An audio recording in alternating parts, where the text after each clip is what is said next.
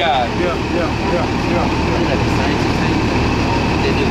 How do you get tips? Well, all kind of people got tails. A lot of Edomites are on with tips. Yeah. Yeah. I used to have a. It's actually not as rare as you think. Yeah, man. People got tails. Yeah, girl had like 6 legs. I think I see something like that. Most I just squeeze with you. That's what he does. And the Most High will create some weird shit. Yeah, but hug you out. It's looking like Mary Poppins. I should put this on my I should put this on like my 3 feet tall. I'm gonna put it on my tablet so you can see it better. Here goes your other homie. I'm gonna put it on my tablet because the tablet got bigger picture.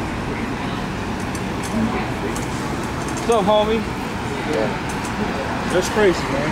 I worked in hospitals, and what they do, a lot of them, they cut the tail off real quick. You know, don't even show the pants. They just cut it off real quick. And a lot of times I used to, Thursday night, I worked a lot of women, man. Well, recently, these days, yeah.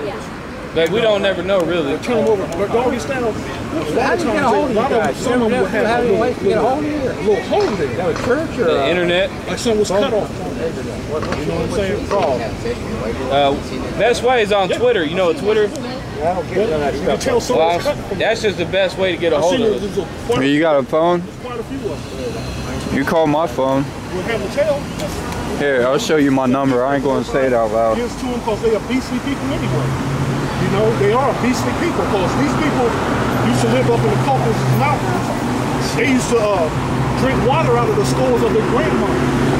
Their grandmama died and they would leave the body there, wouldn't bury the body. They still do that. Skull of Bones. Oh shit! You know, Skull, I'm not saying. you ever heard of Skull of Bones Secret Society? George Bush, GW, the last president before Obama. He was a member of Skull and Bones. It's up at Yale University. It's a secret society at Yale University. A lot of ex-presidents, both George Bushes were members. You know who John Kerry is, Secretary of State. He was a member of Skull and Bones too. But it's open Skull and Bones. They collect skulls. Like they got the skull of Geronimo. You know who Geronimo is? That's crazy. Geronimo is one of the Indians, Native American Indians who was fighting against the government. Israelite. So when they finally got his ass and captured him, and after he died, they kept the skull as a trophy. Yeah. But they drank wine out the skulls up in the Skull and Bones. That's crazy, man. That is crazy, man. That's part of Esau's heritage and traditions.